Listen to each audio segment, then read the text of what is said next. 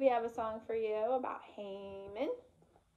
You can't say right. It's a little hard to see, Margaret. It's a little backlit. Here we go.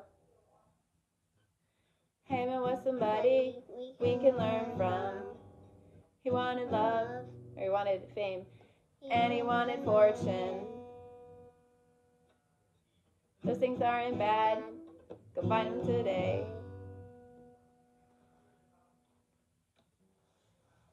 What's next? When he found fame, he thought he was better. So much better, better than you.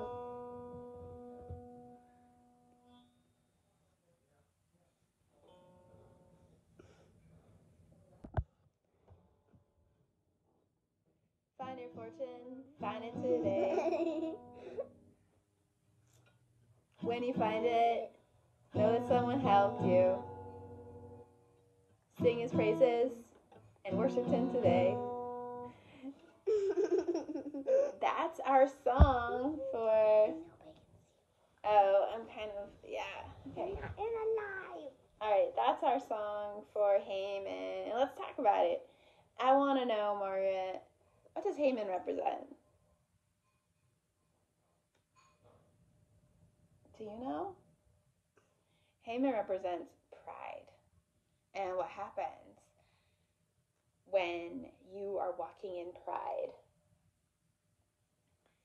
So he found fame and fortune, but then he thought he was better.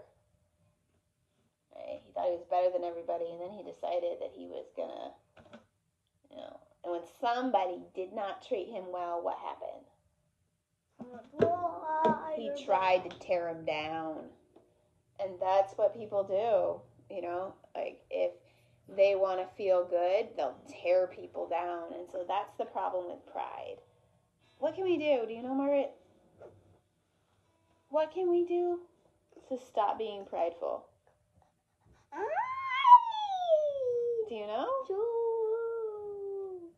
No. You don't know? So we sang it in the song. Find your fame and fortune, but know that who helped you. Who helped you?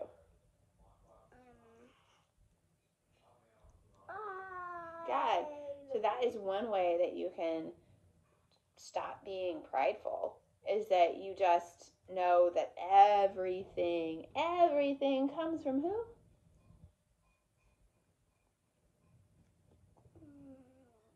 God. Yeah, it's like, wow, why do I feel better than somebody when I just know that everything that I have comes from God? You won't feel better, right? You'll just be like, hey, for some reason, I got God's love here. All right, well, thank you so much for coming. I hope you have a wonderful day, wonderful Sunday. We are going to try to put out Purim today. So have fun and always have a Purim day.